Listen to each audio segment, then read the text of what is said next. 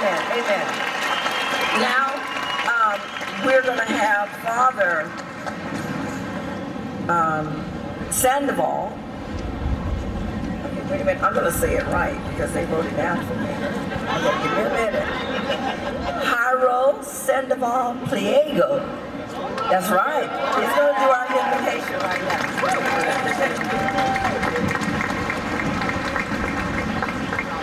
She said my name right, so I'm so happy that she did. Anyone here from north of Texas? North Texas? How about South Texas? How about West Texas, including El Paso? How about East Texas?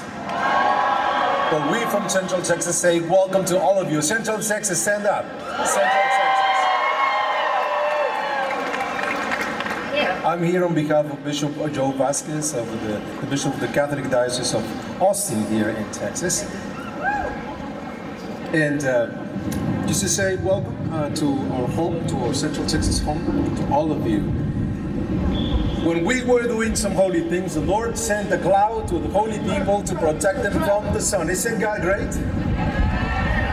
He even sent some air conditioner so that we can be cool. It's a little bit of a bad hair day, as they say, but it's still cool. Let us gather our thoughts and our hearts together in prayer. We thank you, God, for the gift of life, which you have given us by loving us to the end in the person of Jesus Christ, your Son.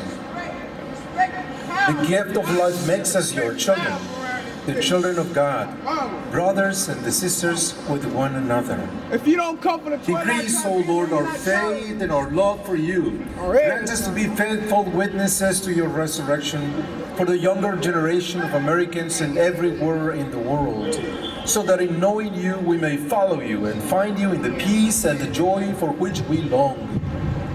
You who in becoming a man, human being, chose to belong to a human family. Give us the grace to continue our peaceful fight to preserve the greatest gift you have given us, the gift of human life. May we always be united in this pursuit. May we never heed the voices that create suspicion, division, and confusion. May they be living witness. May we be living witnesses to love, justice, and solidarity.